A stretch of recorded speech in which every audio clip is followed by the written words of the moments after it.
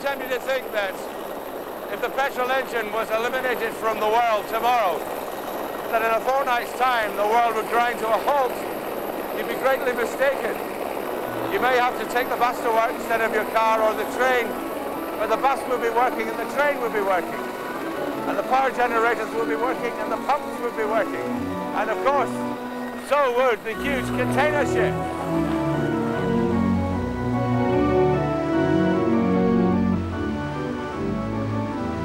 And they'd all be powered by the same engine, one that's a close cousin of the petrol engine. Conceived in the Victorian age, it brought new levels of efficiency and reliability and made its inventor a household name across the globe, yet hardly anyone has ever heard of him.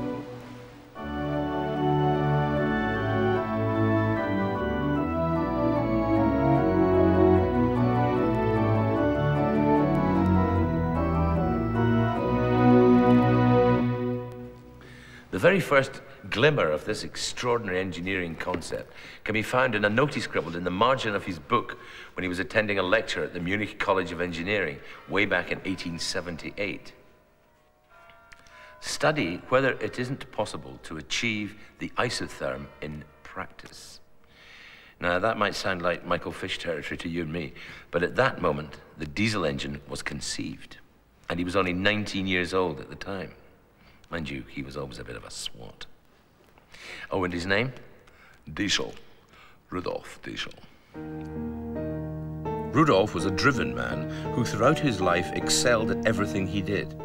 The engine which bears his name was inspired by a demonstration he saw when he was 13 years old, an ancient device called the Malayan fire piston. Couldn't be simpler. Tube, piston, piston, tube, just like that. The Malays discovered very early on in life that if you compress air in a tube, it produces an enormous amount of heat and ignites whatever's in the bottom. Now, old Rudolf Diesel saw this, and whereas you and I would see an interesting party trick, old Rudolf saw compression ignition. Watch this. That was the secret of the diesel engine. Simply inject fuel into compressed hot air and bang, the explosion powers the engine. No need for a spark plug, so it's much simpler and therefore more reliable than the petrol engine. Clever Rudolf knew he was onto something big. This is Diesel's first practical working engine. You'll notice it's got a cylinder like the barrel of a gun, like a huge cannon, which it had to be because it had to withstand enormous pressures to compress the mixture. And people had not built these engines before. They didn't know what to expect. The safety valves had a habit of flying off all over the place, unsurprisingly. But this one, they got it absolutely right. When people saw these babies running, they realized just what a fantastically economical and hard-working engine it was going to be. And it was enough to get him a world patent. And old Diesel absolutely cleaned up. It was an absolute total success first time out. Everybody in the world wanted one of these, not surprisingly, which is why Diesel became a frighteningly rich man very quickly.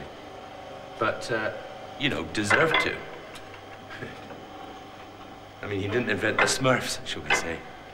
Diesel wanted the cheapest fuel he could find, and since almost any inflammable material would ignite in the highly compressed air, he'd plenty of choice. He even used lamp oil and, heaven help us, coal dust.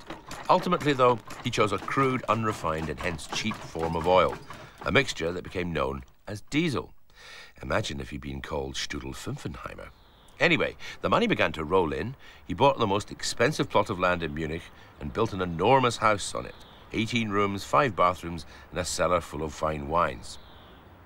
Underneath the house, there's a whole warren, a network of corridors connected, simply so his children could bicycle around when the weather was bad. I wonder if something unpleasant happened to him on a bicycle when he was young.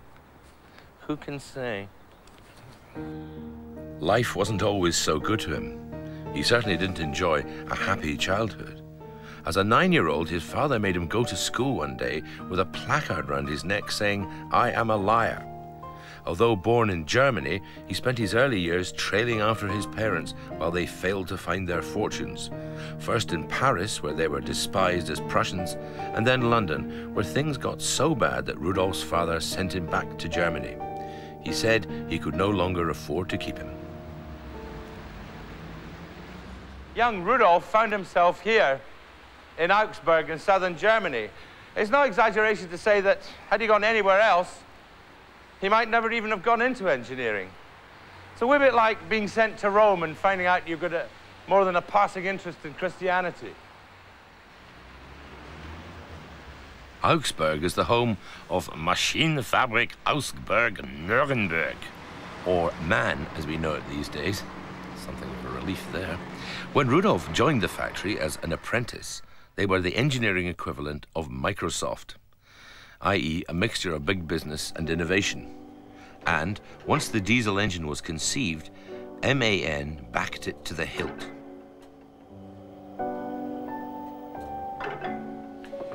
Now, what you have to remember is that diesel's revolutionary design was born at a time when most machines were driven by steam and coal was king. But the trouble with Johnny Coal is that it's inefficient. For example, for the production of steam, only 1/10 of it is actually converted into motive power. It's 90% inefficient, in other words. So what, do I hear you sneer? So what? Steam's dead. The age of coal is finished. Well, you might imagine that thoroughly modern petroleum is significantly more efficient. Sadly, not so.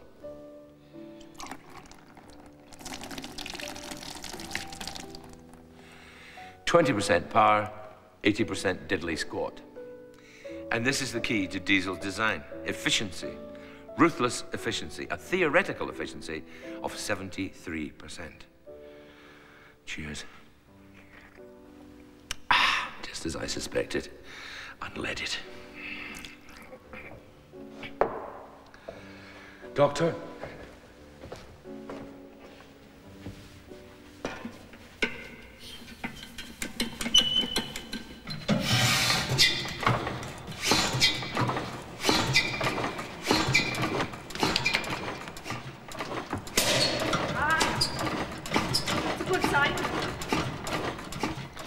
In the hallowed halls of the Augsburg MAN Museum, your curator, Gerlinde, demonstrates why the early diesel had little chance of being fitted to a motorcycle. Once more. The diesel engine was rapidly becoming known as one of the cheapest to run and easiest to operate engine in the world. But it was an English company who decided to make it the most reliable engine in the world. And as almost anyone will tell you, they succeeded. The Lizard Lighthouse in Cornwall has been powered by diesel engines built by Lawrence Gardner and Sons of Manchester for 50 years. The Gardner diesel is a thing of rare beauty, an engine designed with meticulous attention to detail, and like all good engines, only truly appreciated when lying in bits on the floor. Tighten. We got one. Didn't see that, did you? It's the Edinburgh socket set, they call that in Glasgow. You should have gone in for a trade, really. I should have got a proper job. You're wasted as this act. Listen, you're sounding like my mother. That's right, keep it level and you'll be... Yeah, I will. Don't put your fingers underneath. No, I won't. Yeah. There's your gas. Right, God bless you, look at that. Wafer thin. That's how confident they are that their surfaces are flat. Look at that, that's fantastic. Right. Oh. Thank God, I'm not getting blackballed by the diesel club. Well, one of the theories why Gardners are so good is that each engine is assembled by one person. On the bus engines, they do 300,000 before an overhaul. 300,000 between major rebuilds. Then they get to somewhere like Pakistan. They've got no manifolds on, inlet or exhaust, no filters, no rocker covers, and they're chugging away, irrigating a field, 24 hours a day, just chugging away in the dust. That was Diesel's idea, to make an economic engine that would help countries that didn't have any major sort of engineering resources. We'll adjust the tablets in a minute. I'll do the fat finger job. Did you know that Gardners made half a dozen special engines in the 30s and put them in Lagondas, which were kind of the very elegant sports car of their day, just to prove that they weren't big, coarse, ugly motors. The concours people have just loved it, of course. Seems there's a diesel engine in here, Oh, that's nice, sweet. You away now? Yeah, we're on. Give her a welly and then just push it forward. Oh, yeah.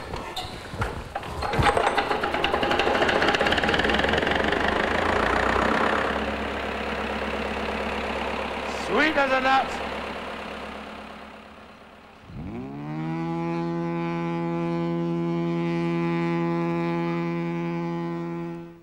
It may have been the most reliable engine in the world. The only problem was that it didn't move. Until the 1920s, diesel engines were not suitable for any moving vehicle. The problem was weight. Until a lightweight fuel injector could be developed, the diesel would always be a stationary engine. However, in 1923, the engineers at MAN finally cracked the problem, and the automotive diesel was born. Of course, in 1923, the discovery of the automotive diesel round these parts was considered slightly less important as who came second in the frog swallowing contest.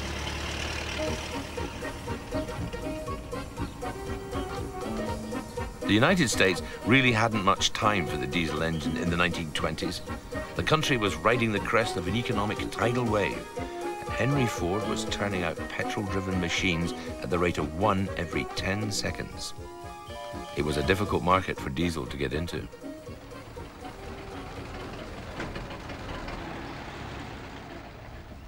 The USA was oil-rich and booming, so why would anyone bother with this newfangled diesel thingy when you could run a big petrol engine like this Farmo for sweeties? Well, unfortunately, the Depression was to change all that.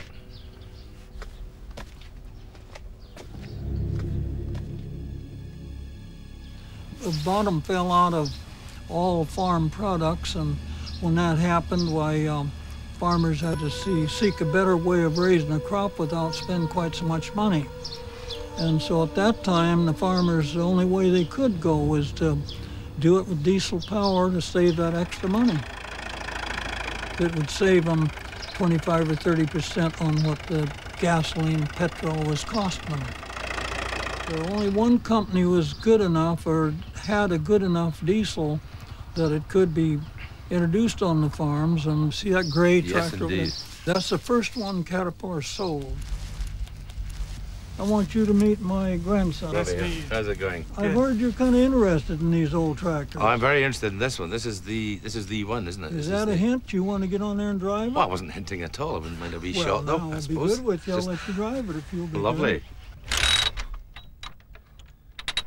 Randy then proceeded to hand crank a little 2-cylinder petrol engine, which was then engaged onto the great big diesel to start it.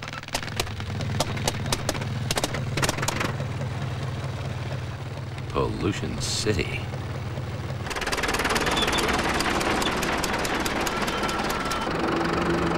Driving this beast, for beast it most surely is, represents the sort of self-indulgence that an international artiste of my caliber may expect. It's a privilege to drive the first ever diesel tractor sold in the USA. But not for too long. Even my natural padding failed to make the seat comfortable. It sure beat walking behind a team of horses, however. And since the fuel it used was less refined and almost half the price of petroleum, Caterpillar and diesel were onto a winner. By the end of the 1930s, half the farming in the States was being done by diesel.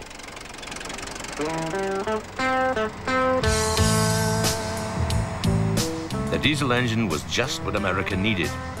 It was a huge country and growing fast.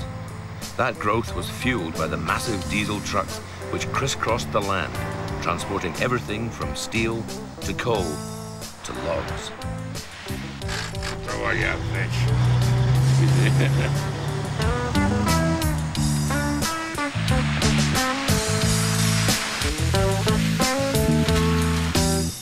It only really has one fault, the diesel. Its power band is very, very narrow,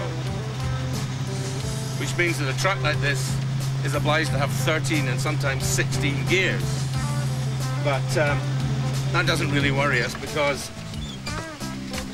we have 16 gears.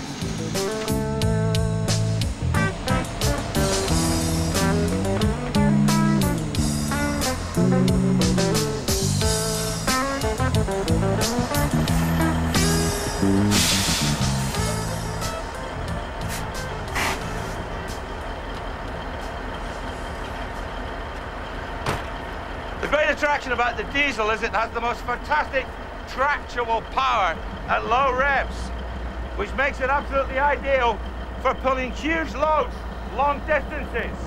Take it away, boys.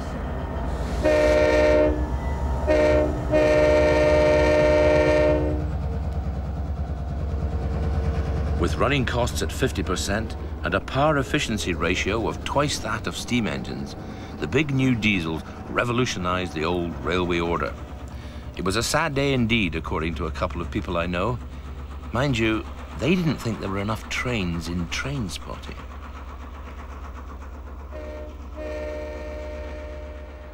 The diesel engine was king of road and rail. It was immensely powerful, and its efficiency was edging closer to Rudolf's aim. But even bigger and better things were yet to come for the diesel engine, especially bigger.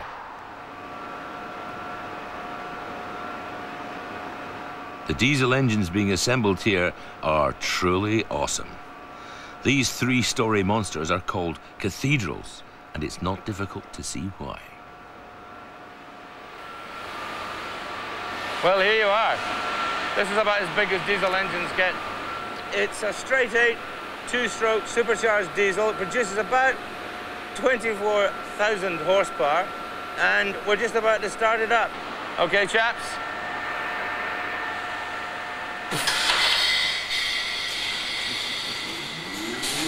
Wait!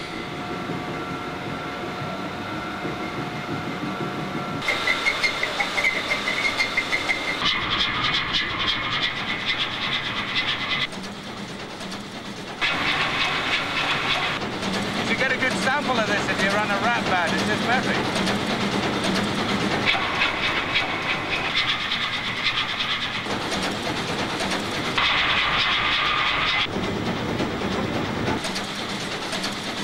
I defy you to sit still during this motion. If you stay still during this motion, you're definitely white. Da-da-da-da-da-da.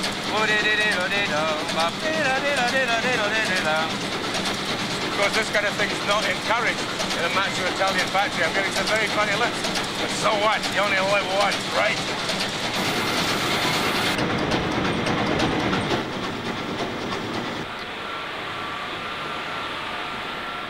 Well, there you go. That's absolute state-of-the-art diesel technology. That engine is more than 50% efficient. That's 3.5 times more efficient than any steam engine ever was. I think old Rudolf Diesel would be absolutely delighted.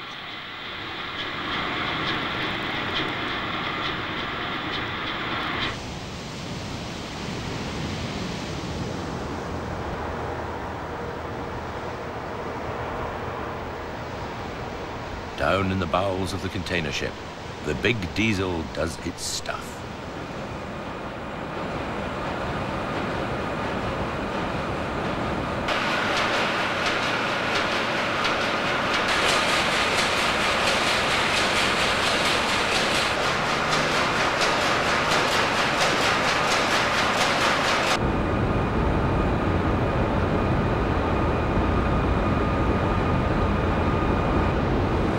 Well, this is the business end. This is propelling over 50,000 tons of steel through the water at about 15 knots. There's more turning power in this shaft than there is in probably any other man-made object in the world. It's quite awesome. And the noise that all this machinery makes is quite unlike anything else. The only thing I could compare it to is standing on one of those tunnels under Niagara Falls. It's more of a feeling than a noise. It comes right up through your feet, and it's kind of scary and terribly exciting at the same time.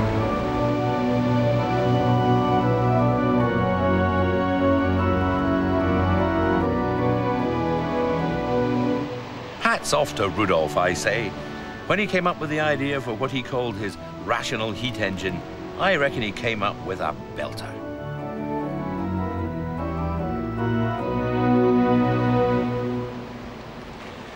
Diesel's personal story ended tragically. He slipped off a ship at sea and drowned. And he just sent a very strange and confused postcard to his wife, which he'd addressed to a house they'd lived in 20 years previously. So there's not a lot of doubt that he really killed himself. Suffered from depression all his life. He was a classic great man brought low. A real tragedy. But then, look what he's left us.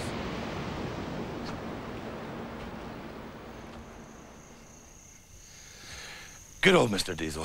What a masterpiece. And you know, it doesn't matter where you are in the world, you always hear this tune. Go on.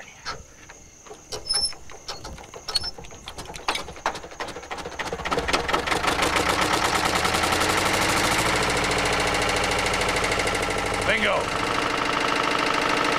Here, in one of the remotest parts of Zimbabwe, the diesel engine efficiently generates all sorts of energy.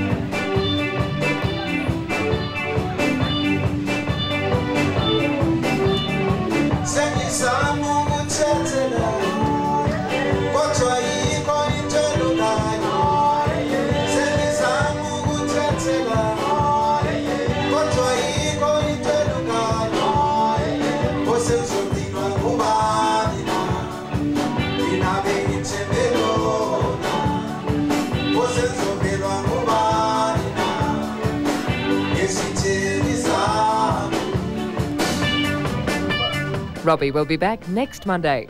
And this week on The Big Picture, we look at the giant ocean liners' struggle to survive in the jet age. What does the future hold for the liners? Find out in the final spectacular episode, 9:30 Thursday. But stay with us tonight for The Uncertain Eye.